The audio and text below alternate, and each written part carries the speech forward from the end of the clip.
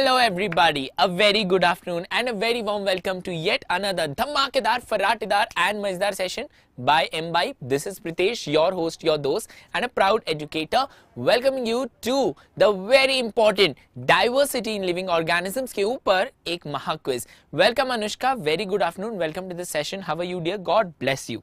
So today we'll be talking about a very important chapter, also a chapter जिसमें बहुत सारे details है, बहुत कुछ नया हम सीखते हैं, जिसका नाम है diversity in living organisms. What we'll be doing today is we'll be solving questions and हम उन questions के solutions के through ही explanation भी करेंगे उस chapter का. ठीक है, तो very warm welcome to all of you. Quickly give this video a big fat thumbs up, share this video with your friends and school WhatsApp groups and subscribe to the channel because it's absolutely free of cost, right? Also guys, I want all of you to quickly give a visit to this beautiful Embibe page, which is the one-stop destination for every student. Whether a student wants anything and everything, whether it is tests, questions, study material, notes, solutions, explanation to solutions, customized tests, anything, Embibe is the page that you should be at. So make sure that you give a quick visit to this page, and also guys, you connect with us on our Telegram by just scanning this QR code. Scan this QR code and become a part of our Telegram family where you can interact with us, get your doubts solved, and also you get the PDFs of the classes. You also get the timetable, and basically it is मिले सुर मेरा तुम्हारा तभी तो बने सुर हमारा. So it is a way where you can connect with us and basically form a bond. Right? Chalo. So let's begin with the beautiful chapter diversity in living organisms. This is a chapter from your grade 9 NCERT.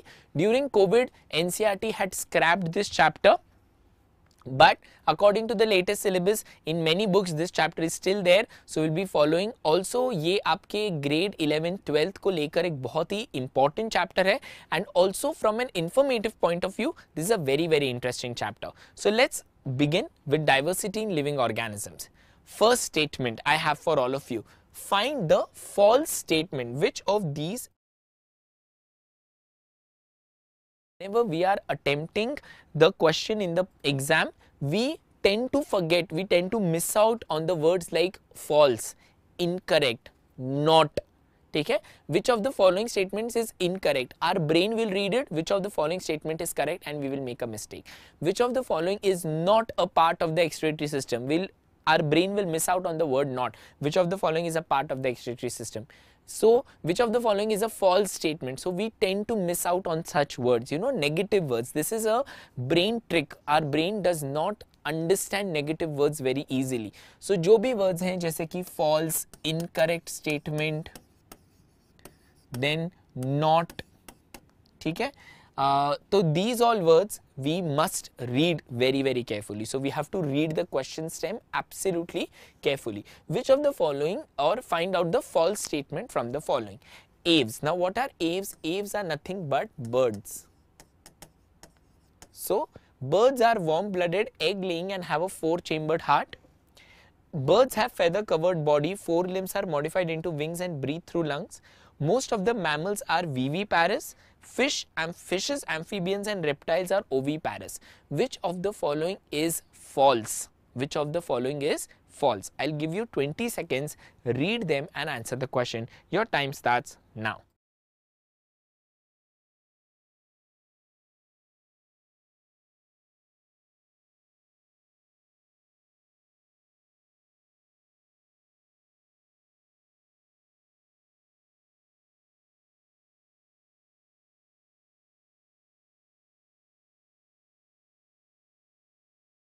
And 1. So the answer to the question will be fishes, amphibians and reptiles are oviparous. What they are saying that all fishes, all reptiles and all amphibians are egg-laying animals, which is false.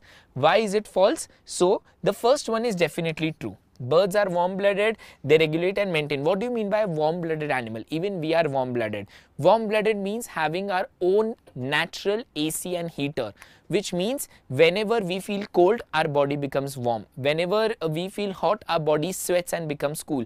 We have our own natural AC and heater, and those kind of organisms are called as warm-blooded organisms, and birds and humans are one of them. Okay? Then their body is indeed covered with feathers. They have hollow bones to fly. They have very strong chest and shoulder muscles from which they can mammals give birth to direct young ones. There are only two exceptions over here, that is echidna and duck-billed platypus. So echidna and duck-billed platypus, these are the mammals which are oviviparous. They are oviviparous. Oviviparous. ठीक है, echidna and duck-billed platypus, these are the exceptions. Now coming to the fourth point, fishes, amphibians and reptiles are oviparous, but there are some fishes and some snakes which are viviparous as well, and that is why your D option becomes the false statement. There are certain fishes like the blue whale, ठीक है, there are certain snakes which give birth to direct young ones and they do not lay eggs, and that is why they are called as not oviparous but viviparous, and that makes your D as the false statement. ठीक है, so this was a question from the animal kingdom. Similarly हम आगे बढ़ते हैं अगले question की ओर. Find out the incorrect sentence. Again हमें इसमें से incorrect sentence को ढूंढना है. तो हमारे पास क्या है? सबसे पहला protists. Protists are cellular organisms. They include both unicellular eukaryotic organisms. ठीक है, you have to find the incorrect statement. R.H. Whittaker considered cell structure, mode and source of nutrition for classifying the organisms in 5 kingdoms. Which are the 5 kingdoms? Monera, Protista, Fungi, Plantae, Animalia. Both Monera and Protista may be autotrophic and heterotrophic. Monerans have well-defined nucleus. इसमें से you have to find the incorrect statement. ठीक है, what is the incorrect one? I'll give you again 20 seconds. Your time starts now.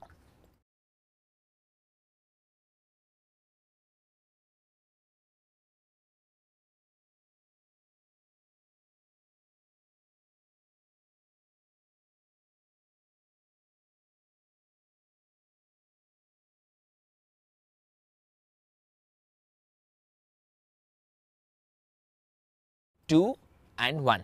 ठीक है, let's see. I feel D is the incorrect one. Tada! We are absolutely right. D is the incorrect one. Now, monerans are the ones which are prokaryotic. Prokaryotic का मतलब यहाँ पे हमारे पास है सिर्फ दो example. One is your bacteria and one is blue-green algae or cyanobacteria. ठीक है? So, when I talk about Monera are your prokaryotes. What do you mean by the word prokaryotes? Pro matlab primitive and karyos is your nucleus. You know cytokinesis, karyokinesis. So the one which have a primitive type of nucleus. Primitive type of nucleus matlab no true well defined nucleus. What they have is nucleoid. What they have is nucleoid. What is nucleoid? Nucleoid is your entire nuclear material suspended in the cytoplasm. And when I talk about prokaryotes, I have only 2 examples. That is the best part about Monera kingdom. बहुत कम है यहाँ पे पढ़ाई करने के लिए, because यहाँ पे हमारे पास है सिर्फ 2 examples. That is your bacteria and blue-green algae. These are the only 2 examples of prokaryotes. ठीक है, Protista includes unicellular eukaryotic organisms like amoeba, your paramecium, etc. R.H. Whittaker told that Monera, Protista, Fungi, Plantae, Animalia, it is based on cell structure, mode of nutrition, source of nutrition, mode of reproduction and body organization. Mode of nutrition in Monera and Protista can be autotrophic or heterotrophic.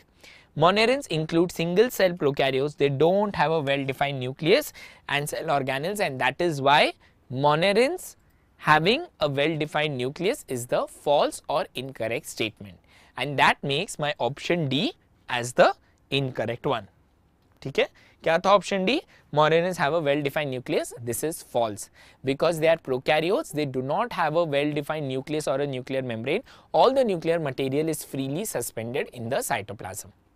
ठीक है, आगे बढ़ते हैं.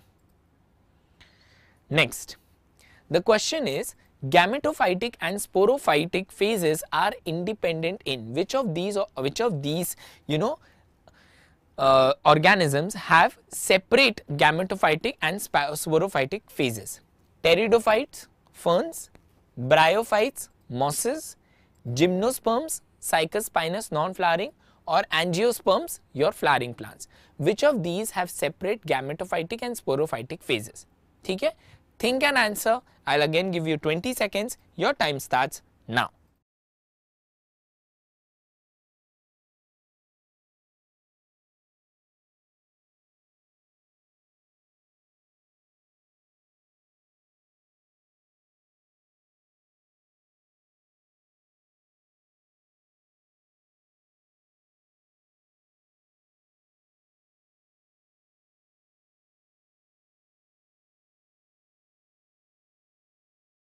Four, 3, 2 and 1. Hi man 9. Absolutely, let me go with you. You are saying pteridophytes and you are absolutely right. Very good. Very good afternoon man 9. Very good afternoon. It is pteridophytes. Pteridophytes are nothing but your ferns. ठीक है? They have an alteration of dominant sporophytic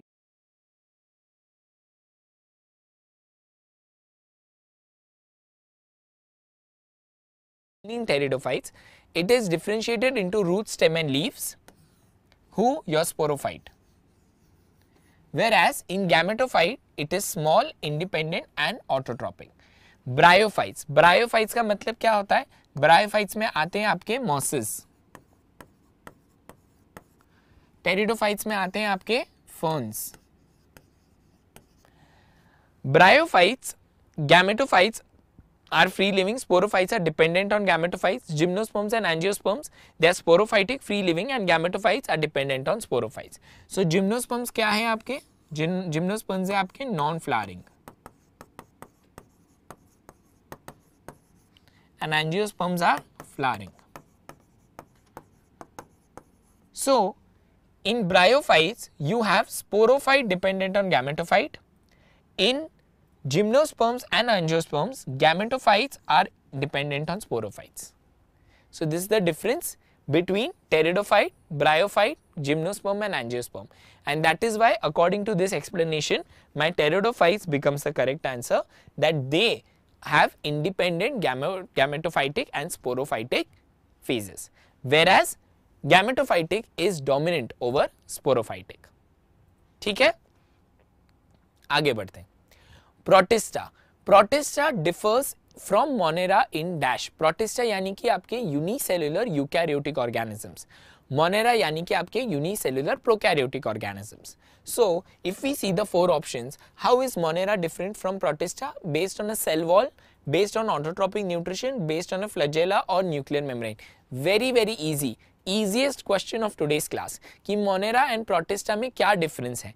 वो differ करते हैं एक दूसरे से based on their cell wall कि एक में है एक में नहीं है, based on their autotrophic nutrition कि एक ऑटोट्रोपिक एक हेटेरोट्रोपिक है, बेस्ड ऑन फ्लैजेला और based on nuclear membrane. Man 9 has already given me the answer which is nuclear membrane. Let's see. Tada! Absolutely right. You are right. Nuclear membrane is the correct answer. Organisms that belong to Protista use unicellular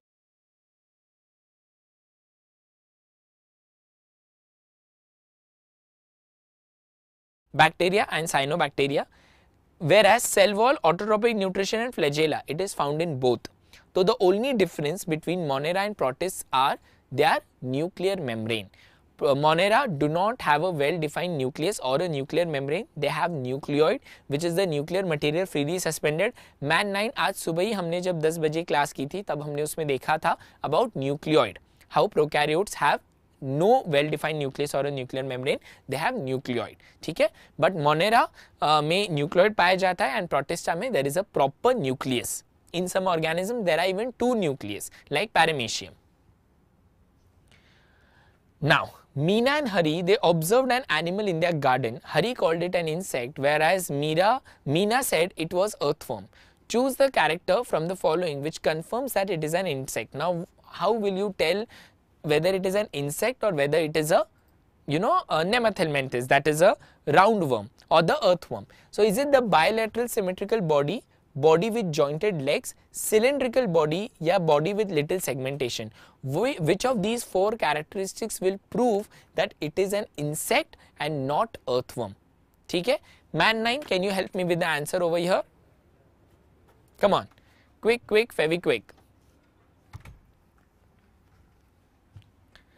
Which of these will tell that it is an insect?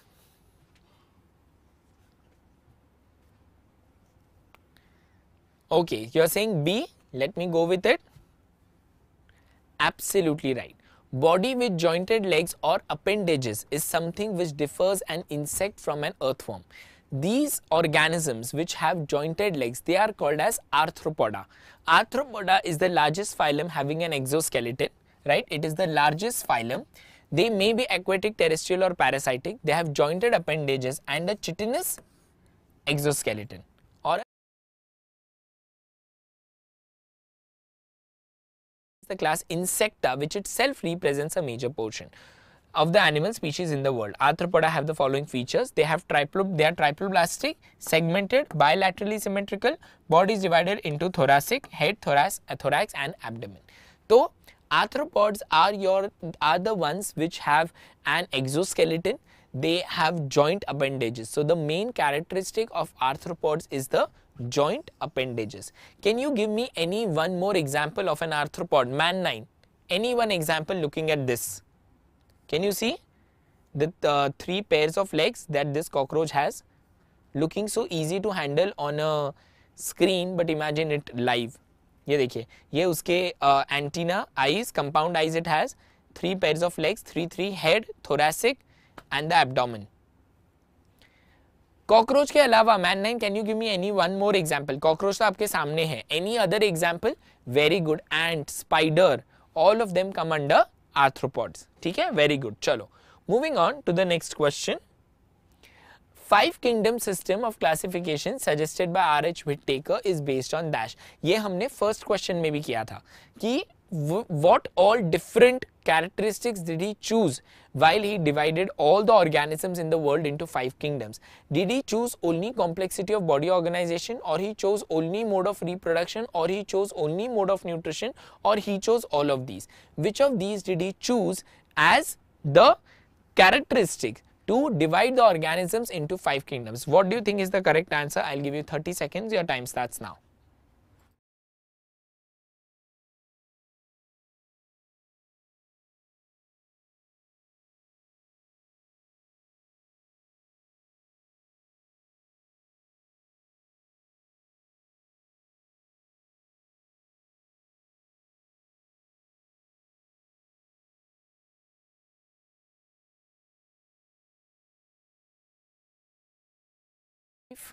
Four, 3, 2 and 1. So you're suggesting D. Let me see.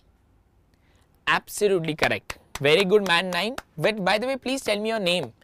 Very good, great answer. So he did choose all the 4 different characteristics. ठीक है? So plantae, fungi and animalia. Now he chose the complexity of cell structure, whether it is eukaryotic or prokaryotic, body organization, unicellular or multicellular, thallus organization, autotrophic or heterotropic nutrition, asexual or sexual reproduction, and phylogenetic relationships. Manish, okay. So he chose all the different characteristics when he divided the organisms into 5 kingdoms. You can see you have got Monera, Protista, fungi, plantae and animalia. Kingdom के अंदर आता है फिर आपका class, order, division, then genus, species. There are multiple sub elements under each kingdom. Family आती है, family, class, genus, order, division, species, बहुत सारे इसके अंदर भी आते हैं. ठीक है? So these were your 5 kingdoms suggested by R.H. Whittaker. Next question. Which one of the following is not true for fungi? Very important here. Don't miss this word not. ठीक है? Which of the following is not true for fungi? They are eukaryotes. They possess purely cellulosic cell wall. They are heterotrophs. They are both unicellular and multicellular. Which of these is not true? What do you think? Come on. Think and answer. 30 seconds. Your time starts now.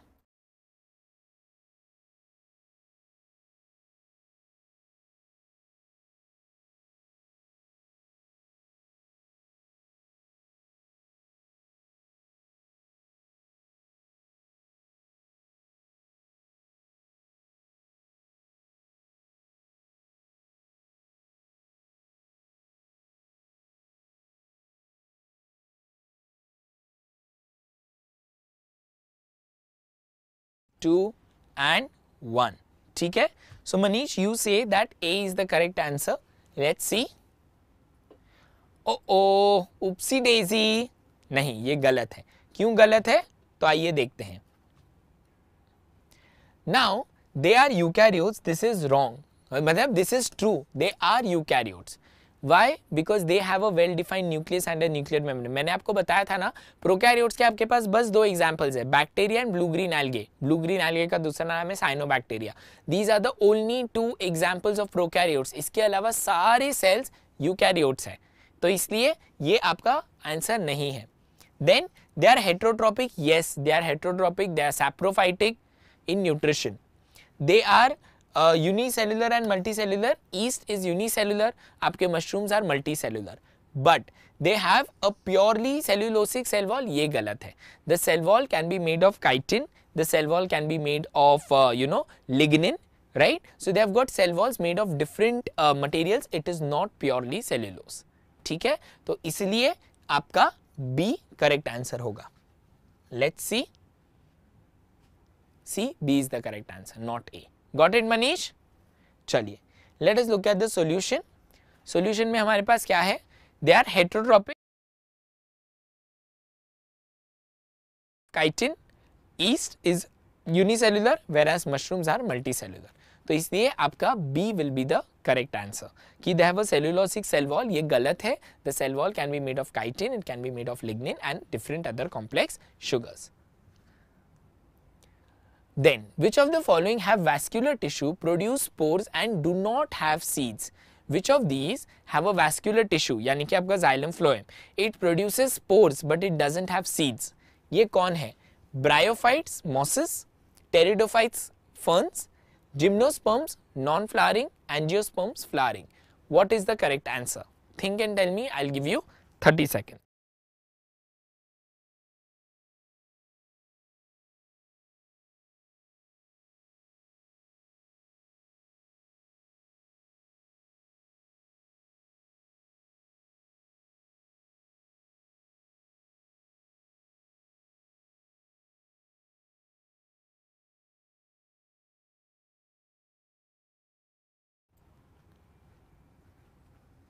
Five more seconds and time is up. So let's see. I feel the answer will be do not have seeds. Okay. So do not have species में होना चाहिए gymnosperms. Let's see. Oopsie daisy, I am wrong. So Manish, you are saying B is the correct answer. Absolutely right, Manish. You were absolutely correct. Pteridophytes or your ferns are the correct answer. ठीक है? So you should have answered a little fast, Manish, but चलो कोई बात नहीं. So what do we have as the explanation? Xylem and phloem को हम बोलते हैं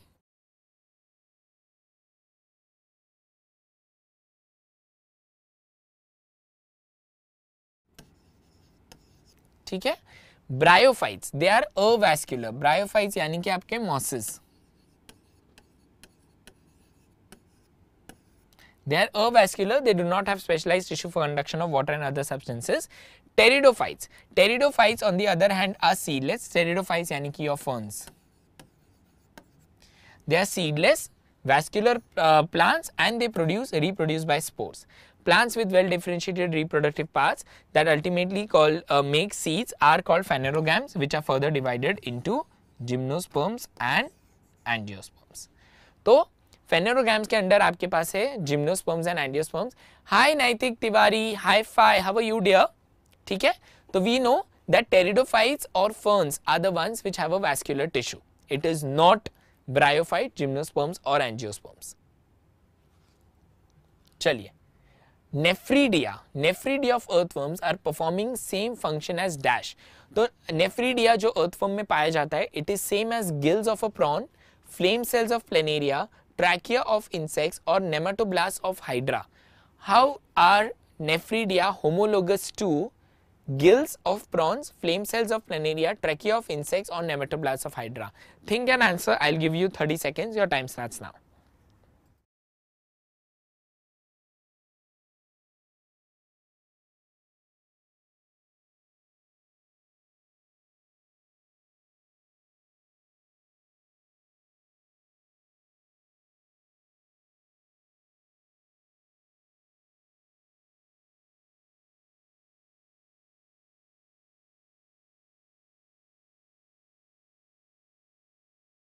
Think. Gills, flame cells, trachea or nematoblasts. 5, 4, 3, 2, 1. Okay. So if you ask me, I will give a wild guess and I'll go with nematoblast of Hydra. Oopsie daisy, I'm wrong. Manish, even you told D, but we both are wrong. The correct answer are flame cells of planaria. Let's see how. So when I talk about nephridia, so you can see these are the nephridia, the black ones. Okay? The black ones are the nephridia. How are they to the flame cells in planaria? Let's see. So nephridia are segmentedly arranged excretory organs. They are the excretory organs in earthworm. The function is similar to the flame cells of planaria. Gills of the prawns, trachea of the insects are used for respiration. Nidoblasts or nematoblasts are the special cells act as stinging cells. So when we saw of nematoblasts in Hydra, they are to attack. Nematoblasts are primarily used for anchorage, defense and for capturing the prey. So the answer will be flame cells of planaria. So when we see the nephridia, they are nothing but excretory parts of the earthworm. They are similar to the flame cells in planaria because when we see the gills of prawns and trachea of insects, these two, they are meant for respiration. These are meant to attack, whereas this and this, they both are meant for excretion. Clear? Manish? Clear? Clear hua? Yes or no? Quickly tell me in the chat. Is this concept clear? Flame cells and nephridia, gills and trachea and nematoblasts. Yes or no? Quickly tell me in the chat, Manish. Very good, perfect. चलिए आगे बढ़ते हैं towards the next question.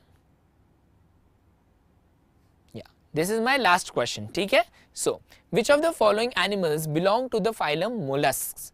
ठीक है? So we have got devilfish, dogfish, silverfish, jellyfish. इनमें से कौन सा एक mollusk है? Which of these is a mollusk? Devilfish, dogfish, silverfish, jellyfish. What do you think?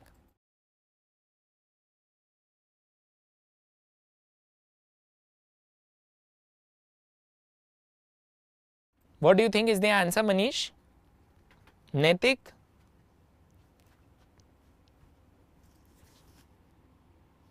Quick, very quick.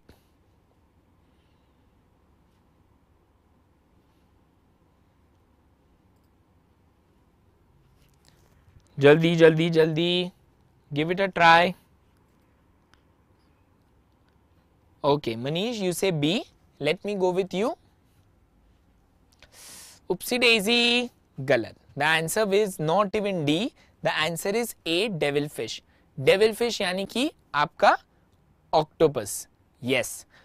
One of the names for octopus is devilfish. The devilfish is also called as the giant devil ray.